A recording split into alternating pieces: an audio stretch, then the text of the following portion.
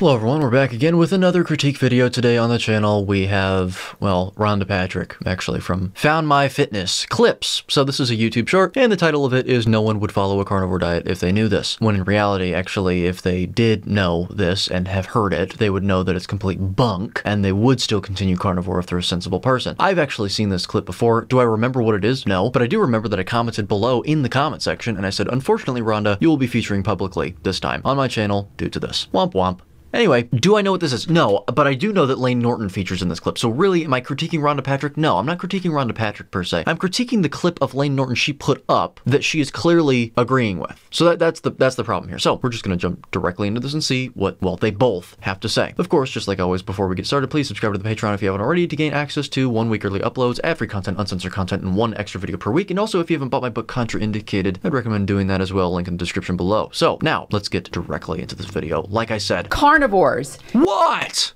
You can't accuse Dr. Layne Norton of being against meat. Well, we haven't.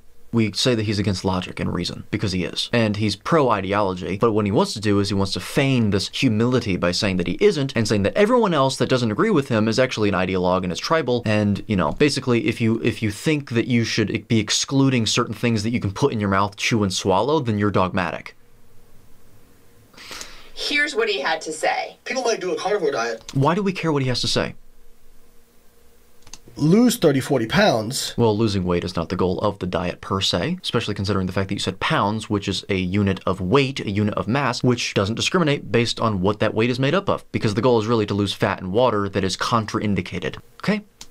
Their blood glucose regulation gets better. Wow, this seems like a really scary diet to be on, doesn't it? Their HDL gets better. Well, what do you mean by better? What you mean is to improve it, and that's stupid, because HDL is not a marker, therefore is not representative of heart disease risk or even prevalence of heart disease development in the body. None of the lipoproteins or cholesterol itself are causal in heart disease. Only one of the lipoproteins can be contributory to a very slight degree, very slight, to the point where it's negligible and you shouldn't even consider it in the first place. We're talking about LDL, of course, and without the actual cause of heart disease being present, LDL is actually not a problem whatsoever, even if it does become oxidized or glycated, by the way. But their LDL goes through the roof. Who cares? LDL is a lipoprotein that is encoded for, in terms of its production, by the genes in our body, those genes having evolved for billions of years, Layne. So you think that the body is just synthesizing a protein according to its genes to kill us? No, of course you don't. What you would say in response is, that's silly, Eddie. That's not what I'm saying. What I'm saying is that even if your body produces it, there is a point where it can produce too much of it given certain stimuli, your diet, for example. To which I say, well, why do you say that?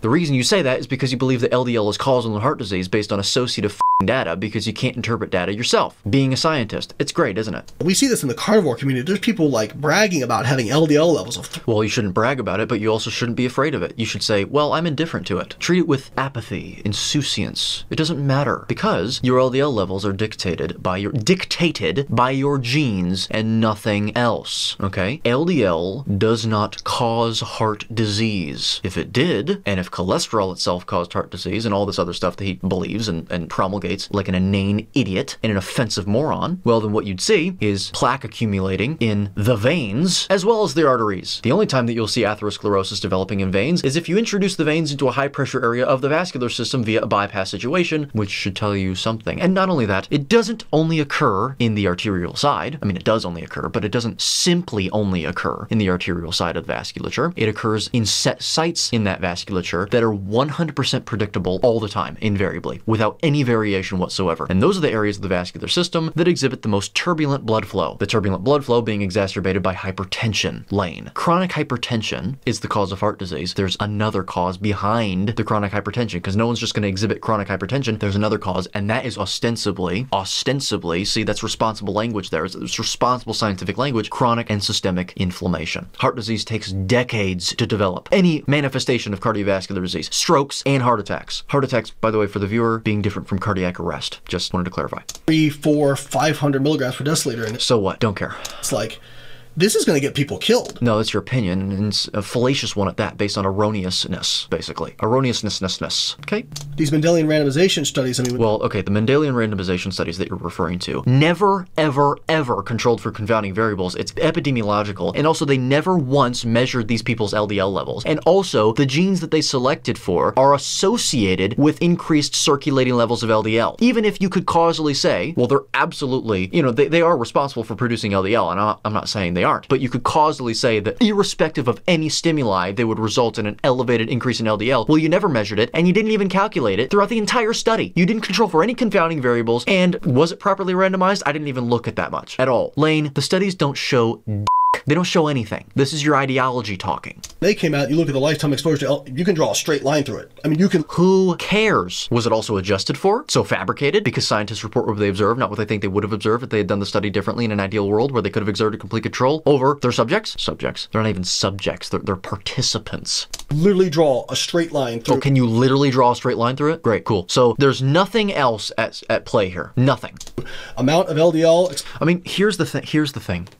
And I really want to get this through people's heads. I don't care how strong an association is. You cannot establish causality with an association, no matter how strong the association is. The association between smoking and lung cancer in populations that smoke, and the presentation within those populations of lung cancer, epidemiologically, is a relative increase of 11,500%, roughly. That's tough to ignore. That doesn't prove that smoking causes heart disease. And you can say that's silly all you want. You know what you're doing when you say that's silly? You are showing your absolute destitution of scientific discipline. I don't give a if it's 3,000 million%. You cannot establish causality with an association, no matter how strong. So even if all of these problems that I've been asking, if they are problems, were not problems, and everything was controlled, that was associative, wasn't it? For example, the studies that try and claim that LDL is causal in heart disease because if you look at these randomized controlled trials, if you lower these people's LDL, their heart disease gets better and this and that, and all these outcomes become better. Well, what is the intervention used primarily to lower the LDL? Are they statins that are serendipitously initially anti-inflammatory, inflammation being the underpinning etiology of heart disease? Well, there you go.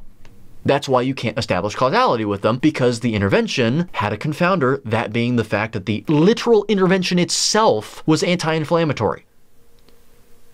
Give me a damn break. Exposure throughout the course of someone's life and the risk for heart disease. Not risk, because risk is a cause and effect claim. Look up the New Oxford English Dictionary definitions, all 6 of them for the word risk. They are all causal words. They're all causal definitions. So false. That is a cause and effect claim, and there are no studies to inform upon the risk of any heart health outcome or disease process as it relates to any aspect of human nutrition over any given period of time throughout the entire time human nutrition science has existed. There never has been, and there never will be, because in order to do that, you need to take 2 genetically identical twins, both phenotypically and genotypically identical, separate them at birth, put them into 2 metabolic ward lock-in rooms, observe them over their entire lives if attempting to infer lifelong health outcomes, 40 years for 40-year-long health outcomes, etc., and control for every single variable, including the time they wake up, the time they go to bed, their stress levels, their hormone levels, etc., etc., etc. It's implausible for obvious reasons, it's exorbitantly expensive, and it wouldn't get past an ethics committee, rightfully so.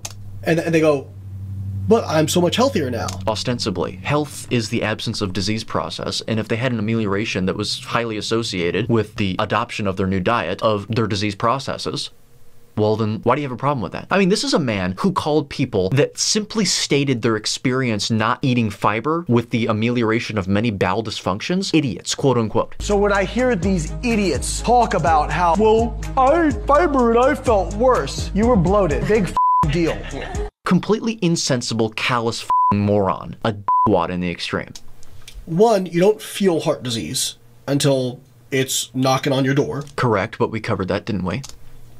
And 2, you may, on balance, overall, yes, be healthier than you were before, but you are not as healthy as if you'd gotten all those benefits and also not raised your LDL. That's your opinion, and you're speaking with such conviction about it, as if it's not an opinion, and as if it's fact, which is typical of a human being. Human beings being basically beings that don't like chaos at all, and therefore like to establish order in areas where it shouldn't be established, so irrespective of whether it's responsible to do such a thing, which is exactly what Layne and all scientists have the proclivity to do. Being an actual disciplined scientist is one of the most humble things that you can do, because you have to put aside those beliefs, and you have to not speak with conviction about basically anything because, well, 99.9999999% of the time you cannot establish causal relationships in any sphere of science, especially inferential statistics. That's 100% of the time. Standard inferential statistics does not allow you to assert cause and effect in anything. Without additional machinery, i.e. causal inference, you cannot do it. Standard inferential statistics makes no claim about causality, but you do, and you shouldn't. You are evincing your destitution of scientific discipline, and you do it in every single video. I mean, Layne, how much of LDL, foam cells, cholesterol, all of that stuff combined actually constitutes atherosclerotic plaque in people that are genetically normal? It's 1 plus or minus 1%.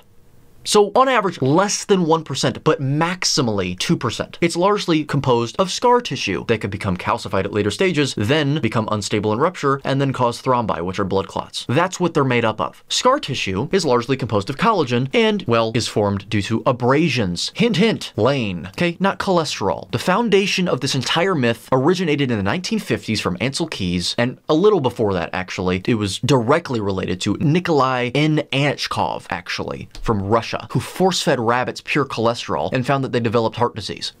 That's actually where it originated from. So, and the Ansel Keys shit was just a bunch of fraud, and it's absolutely as... It was established in 2015 unequivocally. It's unambiguous at this point. But anyway, so that was a little quick video there. I tried to make it a little longer with my talking. Yes, cholesterol doesn't cause heart disease. That's silly. That's stupid. We know that it doesn't cause heart disease. None of the lipoproteins cause heart disease. There's no good or bad cholesterol. HDL and LDL aren't cholesterol. They're lipoproteins anyway. There's no good or bad lipoproteins. They're all good, actually, in the fact that they are indicated to have been produced by the body given the responses of the genes to certain stimuli, those genes having evolved for billions of years, and those genes being able to adapt to the environment in which you place them. That's another point that I didn't actually say. Genes are not a fait accompli, okay? You have influence over them. You don't have complete influence over them, or else you could basically, doing the same things as someone else, become that person. But you are your own person because your genes are different. But they're 99.99% identical, and we do have influence over them. So even if LDL were causal in heart disease, it doesn't mean that if you have certain genes, you will necessarily have high LDL. Anyway, if you enjoyed the video, please leave a like, please subscribe to the channel, and please leave your thoughts in the comment section below. And also, once again, subscribe to the Patreon if you haven't already, and buy my book, Contraindicated, a closer look and revision of mainstream health axioms that have perpetuated illness, disorder, and disease for over a century if you have not bought that book already. And most importantly, link on the bottom of the screen. What is that link? Well, that is a link that will bring you to an amazing site with amazing products from an amazing brand known as Cerule. If you purchase product through that link, you will get a permanent 10% and permanent free shipping discount when signing up for monthly deliveries. But of course, don't buy those products if you don't know what they are. So I would immediately, as soon as possible, refer to the link in the top right corner of the screen, the Cerule Products link, which is a complete video elucidation and explanation of what those products are, who should take them, why you should take them, when to take them, etc., etc. And it would also further migrate to the description below to find a video between myself and Professor Barkay on these products in further detail, as well as the company of Cerule itself. However, I don't want you buying those products. So if you're curious about how to earn those products for free, like I do, please email me at edgoki14@gmail.com behind the scenes, because who in their right mind wouldn't want that? If you're not someone who would like to contribute monthly recurring payments to me to support me, but you'd like to contribute a single donation or a one-time donation, I do have the ability for that. I've introduced the option in the description below via a GoFundMe link. So once again, you can find that in the description below. And with that being said, once again, join me next time when we react to someone else who is not as arrogant, offensive, and scientifically undisciplined as Layne Norton here is. So, till then.